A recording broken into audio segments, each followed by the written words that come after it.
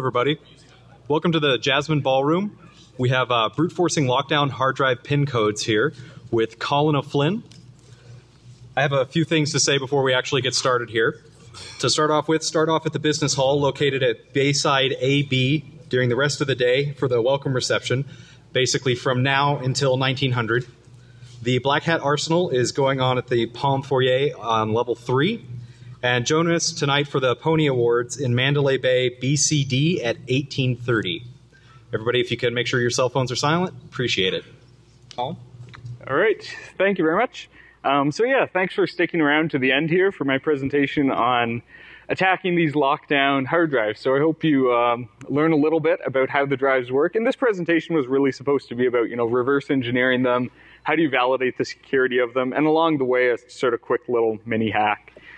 I'm behind a project called Chip Whisperer, which if you haven't seen before, it'll be at Arsenal tomorrow at some point, like 4 p.m. or something like that. But you can come check it out. It's sort of an open source tool for doing all sorts of side channel power analysis and glitching. So these are sort of more advanced types of hardware hacking attacks where we're really looking at what a device is doing on a lower layer. All right, so what's this presentation about? This presentation is about a certain type of AES 256 encrypted, as all the marketing and material was keen to point out, hard drive. In particular, the specific one I'm looking at is this guy right here. So this is a Lockdown brand, or Lockdown was the name of this particular drive. It didn't have any sort of FIPS rating or anything like that. So there's a few different versions of very similar looking drives you'll see, but they differ drastically internally. So for example, there are some that have some FIPS 197 ratings. So there's a few manufacturers of this. I'm not looking at this type of hard drive. I'm specifically looking at these sort of slightly lower end ones. But unless you really look into it, you may not even notice the full difference between them. And the specific drive I'm looking at, there's quite a few that use a similar internal structure, and that's what we'll dig into a bit when we say, we don't want to break just one specific manufacturer's drive, we want to look at a whole bunch of different ones. And so this also came about when I picked up the drive. I found there was some other work that people had done on a different drive, but it used the same internal chipset. So this is when you start finding out, oh, hey, this chip is used in a whole bunch of places. So Czarny and Rigo presented last year at hardware.io this really great paper that dealt with, how is the firmware loaded? How does the drive itself work? So basically what happens is that they found out that when you have these enclosures, you put a drive in, you hit the special format it button, and that's writing some data to the drive that helps decide how to encrypt the drive and stores the information about the keys. So they did a ton of work on that. I'm extending it a little bit and also presenting a new attack. All right, so the first part is just the brute forcing. This is like the easiest attack, and it only works against this specific drive, but it gives you an idea of what's the easiest hardware hacking type attack we can do. So in this case, what I did is I ripped apart the drive, and unfortunately, I don't have a good photo of it not destroyed like this, and we'll get into why in a moment here. And basically what you can see is the hard drive is on the bottom here, and it's plugged into the main board is the little green board on the left there. And so that's the USB to SATA board that was inside the enclosure. What I've done is there's a little flash chip over here that I've desoldered from the board and sort of made into a daughter board that can plug in. So this lets me modify it a lot easier than if it was on the board. There's an LCD to the top part here, and so this LCD is where it displays status information, asks for the pin code, stuff like that. And finally, there's a little header underneath the LCD that you can't really see, and where this header plugs into is the front panel board here. So this front panel board, if you go back to this photo, is where it has all these buttons that you're pressing and stuff like that. So that's sort of the user interface for entering your pin code. And on this front panel board, there's just a little I2C capacitive touch sensor. So what this means is it's just detecting where you're pressing, what buttons you're hitting, and reporting it back to that main board. And this is done over a little tiny header here. And I didn't have a cable that fit that, so you can see I soldered this huge cable onto it. And this basically means, you can have the drive open, you can tap it and see what it's all doing. So if we sort of break it apart, this is what it looks like. There's that main chip, that MB86311A. Inside this, it's an ARM Cortex M3, so it's a little 32-bit microcontroller. Nothing too fancy, but it's a fairly well-known microcontroller core. Inside it, there's an AES peripheral, so this is where it does the encryption and decryption of your drive. And basically, if things are working normally, you have your hard drive here, it gets connected through this AES peripheral out to the USB. So the only thing that the drive needs to work is what the encryption key should be for that AES peripheral. And to get that, it has this I2C bus, so it's going to ask you for a PIN code on that front panel. If the PIN code matches what it expects, it loads the AES key into that peripheral. It also has an LCD bus on that's hanging off, or an LCD that's hanging off the I2C bus, and so everything's communicating over this one bus.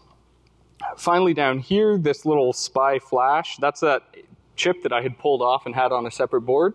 So this chip stores the firmware that's running. So this is the code running inside that Cortex M3 device here. And it's basically telling the chip, hey, how do you actually generate the AES key? So this is really critical because if we knew exactly how it was generating the key from the PIN code, we could do a lot faster attacks on this board. But the first attack I thought of trying was just basically emulating this keypad here. So we have a keypad. We could say, well, why don't we manually see how quickly we can put in PIN codes? And there's a delay. It's not a completely terrible product. And so if you put the wrong PIN code in 3 times, it locks out for either 30 seconds or a minute or something like that. But what we can do is you can find a datasheet for the chip or a similar version of the chip. And you can see there's this reset pin here. And so we're going to try using that reset pin and just to bypass the delay. When I was looking at the device operating, it seemed like it never wrote the current value of the delay to the non-volatile memory. So what this means is that I can get a little development board. I'm using an Atmel dev board. You could use an Arduino. You could use anything else that lets you do sort of basic I2C communication. And what I'm going to do is I'm going to wait for the device to pull the front panel. So it's going to say, has any buttons been pressed? I'm going to feed in my guess, and I'm going to see if that worked. And you can see there's some code that I've pushed to GitHub that does this on the Atmel dev board. And it has sort of comments on what pins you would hook up if you want to try that. And this is what you end up with is once you release the reset, it initializes the LCD, which happens after about 0.2, 0.3 seconds. There's a bit of a delay, basically, where it's spinning up the drive. It has to read some data from the drive. After that's done, it then starts polling for button presses. So unfortunately, it's not super fast after reset to come out, so this will limit how quickly we can actually do this particular brute force attack. But it does mean that because the timeout's not stored in non-volatile memory, it's pretty easy to bypass. There's a reasonable entry speed and force, but within half a second, you can put in 4 or 5 digits at least. So it's pretty quick for the brute force attack. The main issue is this boot involves about 1.5 seconds of delay. It's also possible to reduce this, so if you mirror the drive to an SSD or things like this, you can improve the speed. But even on sort of the worst case scenario, what you end up with is, if they're only using a 4-digit pin, the drive accepts between 4 to 8 digits. You can brute force it pretty quickly, 6 hours. Again, this boot delay is killing you. 5 digits, you get into days. Beyond that, it's pretty unreasonable. So that was sort of the initial attack on the brute forcing of the drive. But it does show if someone just picked up your drive off the ground, it would be pretty easy for them to figure out the pin if it was only a 4 or 5 digit pin. Now, I mentioned that I don't have any not ripped apart drives, and that's because when I went to order one in July in Amazon Canada, which doesn't have as much as your amazing Amazon here, they said, we got it in stock, don't worry. I ordered a bunch, and they just canceled the order. And since then, I haven't been able to find it basically anywhere. So I think it may have been discontinued, which sort of made the brute force attack interesting, but not really relevant to this or to future. So the more interesting part is looking at, okay, let's look at the actual chip and see how secure is that. Because if we can figure out errors in this particular chipset, it's not just this one drive, it's any using this type of chip. So the previous work, as I mentioned, Czarny and Rigo, they said that the security is basically a failure, and they were using a different manufacturer's enclosure. What they did is they took a drive that had been encrypted in one drive, in one enclosure, and moved it to another enclosure. And that second enclosure decrypted it fine. So this means all the secure information is stored on the hard drive. This means that if you can figure out what's in the chip, you should be able to just decrypt any hard drive you're given without having any issues at all. And now the only thing that they could have done to prevent that this test wouldn't actually prove, is that there could be fuse bits inside the device, and they could be manufacturer specific. So every drive enclosure programs some special key into the chip, and it won't work if you moved it to different manufacturers. You'd have to guess those or figure out what those key bits were. So this would be a reasonable step, but it's not done. So I bought a gray market chip off AliExpress, swapped it in, and the drive worked fine. So there's nothing manufacturer enclosure specific inside that chip. Any of them are using the same hardware. So the next thing is to understand the firmware file itself. So again, from Czarny and Rigo, they figured out that there's basically a stream cipher. What I'm showing here is this is two files that are a different version of the firmware. And in red is bytes that differ. In white is bytes that are the same. So you can see there's only a handful of differences. The first sort of 32 bytes are all different.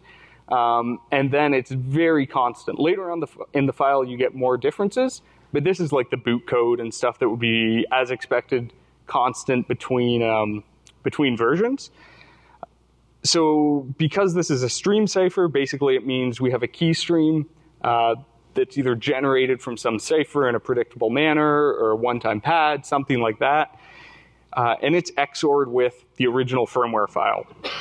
And this results in our ciphertext. What this means is you can even compare between different manufacturers. So these are two different manufacturers of enclosures using the same chipset, different board designs, everything. It's not just the same boards in it. And again, we see a lot of similarities. The initialization code at the beginning here must be all the same. So they're probably using some SDK that's showing them how to build this. The only other sort of question is, what is this file? We'd like to be able to modify it a bit to start hacking on this device. So one thing you can see when you sort of look at the file, the first about 4 bytes or 1 word, this is a 32-bit device, appears to be like a length. There's a hex length that matches almost exactly how much data there is. There's a few bytes that are sort of all zeros, and then with 1 or 2 bit set, that seems to be a flag byte. And there's still those 32 bytes at the beginning that we'll get to. What we also see, so this is a standard Cortex M3 core. On the left is just a code I've built for another M3 core. And one of the things is right at the beginning of the file, we have a bunch of these interrupt vectors. On this M3 device, there's 4 words that are reserved and will always be 0. So if you look in any M3 firmware file, you'll see a bunch of zeros. So you probably can't see the zeros, but that's this little block here of words that's all zeros. Now, if you look in the firmware file, the encrypted firmware file, what you end up seeing is that there's a block down here. You can see me sort of highlighting it. It's not zeros, but it's constant. Every version of the firmware you look at between different manufacturers, those 4 words are always the same. We then see some words that vary, and then another block of words that are the same. Or sort of two words that vary, and then another block that's the same. And this is what we'd expect because we have 4 here. Those are 0. We have 2 that vary, and then 1 more that's 0 that vary. So this basically tells us right away this is direct ARM Cortex M3 code. and it's just encrypted with a stream cipher. So there's nothing else involved in this. If we break the stream cipher, we will then be able to reverse engineer what the actual process is to generate the encryption keys on the drive. So to do this, or to sort of start to do this, this part's ongoing. So the previous part was a really simple type of brute force attack, and now we're looking at how could we make a better brute force attack. And really the answer is just how can we sort of validate the security of it. So I'm using something called power analysis. And what this is, I've done a bunch of other presentations on this, but very briefly, as you set bits on the data bus, it has some relation to the power consumed by the device. So if more bits are set on the data bus, you end up seeing a larger spike in power at a very small instant in time compared to no bits are set, so they're all 0 on the data bus. And this works very well, so you may not believe me, but this works extremely well for breaking encryption, for determining what a device is up to, and all sorts of things. So to do this, I have that chip, and I'm basically going to do power analysis with a little resistor here. I feed the data into my hardware for doing measurement. At the same time, so this is the flash by flash memory that we talked about earlier. So this has all the firmware for the device. It's going to load that firmware into the device. I can watch what it's doing while I change what sort of firmware is loaded. To do this, basically I take the chip. This is the bottom side of it, and there's a bunch of little wires soldered onto it. So this was before I made a dev board. It's sort of a late night project.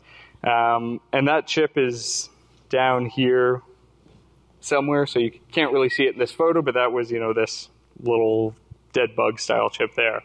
We're triggering on some pattern that we're going to look for with the scope at the top. We do the power analysis here, so that was the Chip Whisperer project, and there's a bus pirate that can reprogram the flash memory.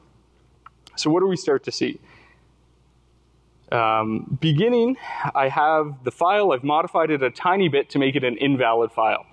Looking at the datasheet for the MB86C311A, that chip, it says, oh, by the way, we use verification of the firmware. We have a signature on it, and it's encrypted. So I knew there should have been some sort of verification. And the problem was I had to know, is it decrypting it first and then checking the signature, or is it checking the signature first and then decrypting it? So to help answer that, I used power analysis to really directly see what it's up to. So this is what the power trace on the top in green looks like. So this guy here is the power trace, and the bottom is the SPI traffic. And so basically there's a big chunk here where it's loading the data. So that's not really of interest. There's that delay at A where it's doing something, and then it writes some stuff to the SPI flash and sort of keeps going. Now, in the other case, where I have a valid firmware that works fully, we see something very different. So you see right away we go from having that little function A, it does something new at B, and also at C. But this big jump at C, we don't know exactly what it is, but this we could make a guess is the verification of the signature, or the decryption, sorry, because it's always going to verify the signature. Only if the signature correct is it going to do the decryption. So we assume this is decryption.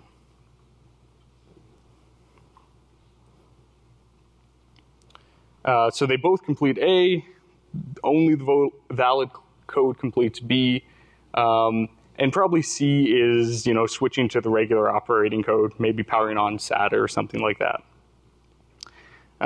So what is that operation exactly is the question now. One way we can confirm this is I've written FFs at that location in the firmware file where I know it should be don't cares, or it should be reserved, so it shouldn't really matter. I can then look at the power as the device is doing this operation. And this is like so the raw power, you see that same sort of thing. There's a bunch of spikes here. That's not very interesting. What's more interesting is a differential trace. So this is the device, the difference in the power consumption when it's operating with FFs in some position. So the blue trace is when the first word is all FFs. The red trace is when the second word is all FFs. And you see a few things right away. You see A, there's like a tiny sort of delta between the first two peaks. So this is suggesting, there's a big for loop that's doing this, whatever this operation is. The second thing we see is that there's, multiple locations where it seems to be dealing with this data. So it's not just dealing with it once, which would suggest perhaps decryption, but instead it's dealing it with multiple times. So it's some sort of operation with, like a feedback, because maybe it has some delay elements that's sending the data through, XORing it with something and sending it back here, something like that. And so this right away suggests that it's a hash operation. And so now the question is, what is that hash? And I basically made a small Python script that just imported from hashlib what algorithms it knew of. That way I didn't need to know about them. And just tried various sort of variations of it. And at the bottom part, there's this starts with, so that was the known, these first 32 bytes, I guess, if I go back here, these first 32 bytes, I guess, were probably a hash. So this was for one firmware file. I just said, well, let's look if hashing various areas of the file generates this. And that actually worked. So then I was able to figure out, okay, we can now generate a hash with SHA-256 of the firmware file, and it'll accept it, and now it'll decrypt the file. So the ongoing work is actually breaking that decryption. Right away, we can cause it to load arbitrary code. It's not necessarily decryptable yet, or it's not something that we can definitely cause it to load, a specific operation like let's load a memory dumper. But with this, we can now start to investigate that decryption code because it can now decrypt arbitrary code, not just valid code. And so doing the same sort of power analysis, what I've done, and the red and blue traces are the differential traces. In blue, we again have the case where the first 512 bytes are all FFs minus where they're all zeros. So anywhere it's dealing with, byte 0 through 511, there's a sort of a larger blue spike. So we see a larger blue spike. In cyan near the bottom is the actual power trace. And you sort of see it does some sort of load on the input data. There's a big spike. And then there's another little operation, which I assume is unloading or writing it somewhere else in memory. And then it deals with the next block, so the next 512 bytes. So right away, we can get an idea of where it's decrypting it, but we still need to figure out the exact algorithm at this point. It may be that they're using, the AES hardware crypto in the device as some sort of stream cipher, which wouldn't be unreasonable and would explain this large peak here. But it is useful enough that we can cause arbitrary code to be decrypted. You could try moving around the reset vectors quasi-blindly. So that is, you can flip bits at least, because we can now cause any sort of modified code to be signed and loaded okay. And if we could determine even just a part of the stream cipher or part of that code, so if we could figure out, for example, what init routines are being used there, they're probably fairly standard. You could build a short dumper program. So if you could fit a program that simply reads out memory and dumps it in that first little constant section, you may be able to get access to the code that way. But fundamentally, the problem is that there's no secrets stored inside that MB86311 device. So they didn't have any sort of manufacturer-specific fuse. Or if they did, it seems like most people weren't using it. And again, that's because I was able to swap the devices. Almost all the devices seem to use that same firmware key stream, seems to be the same. And it's even used there's a version without AES that's used in the PlayStation 4. And it has the same sort of, you see the same pattern in the firmware. So it means any company using these devices could decrypt the firmware from another company. And once that's known, basically everything is lost. So if you're asking, how secure are these hard drives? Number one, you definitely can brute force them in a reasonable amount of time for 4 or 5 digits. But more critically, there could be someone out there who's able to read this firmware. And there's many companies that make these drives, many companies that would have access, presumably, to this stream cipher. And then once you have that, it's sort of all lost. And we also have flaws in the The firmware itself, due to the fact it just uses that SHA-256, I think, it would have been preferable such that there's some sort of signing operation that required me to guess a secret key. That's what I really would like to see, but I'm able to sign sort of any firmware I load on the device. So that's sort of a summary of the brute forcing of the basic pin code, and then how I'm starting to analyze the actual security of the firmware itself. So I know it's a kind of quick presentation, but thanks for sticking around. And if you have questions on any aspects, I'd be happy to take them.